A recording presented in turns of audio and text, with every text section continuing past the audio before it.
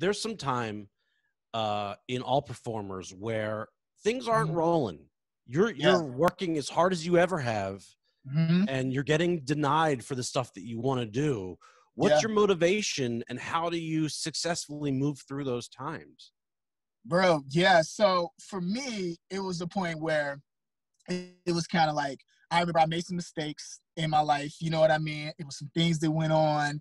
And when you come up in this business, especially at a young age, you start to, you think what I like to tell people is that you have to separate the business and the character, you know, who you really are. You got to have a good sense of self.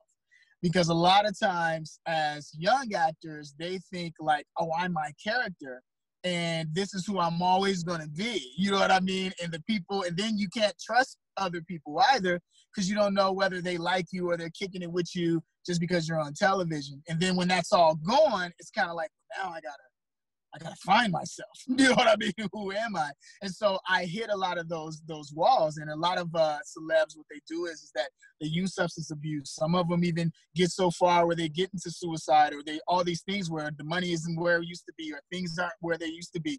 And so for me, what helped me out was my faith in God that helped me.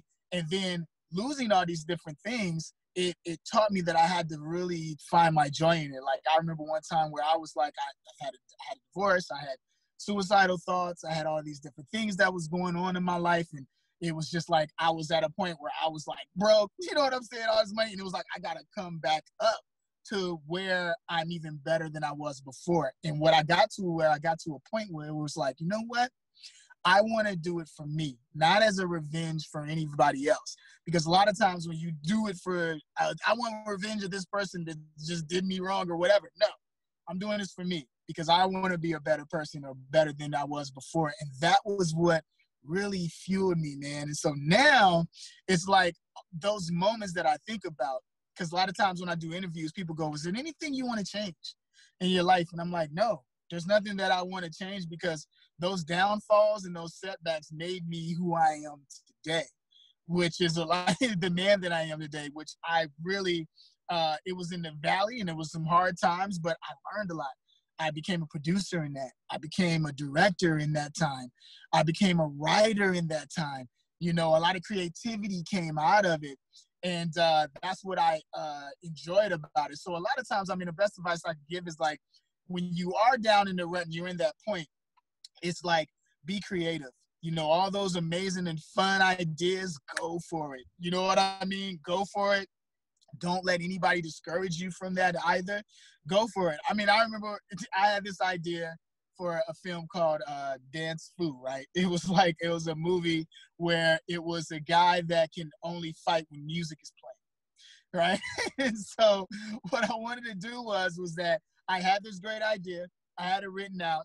And I remember I wanted to take meetings. But at the time, I didn't even have a car, right? So I'm just like, and so I would tell people, hey, meet me at this coffee shop, and I'll tell you what it is. And then I would just walk over there. And they're like, oh, this is an interesting place. But yeah, just meet me there.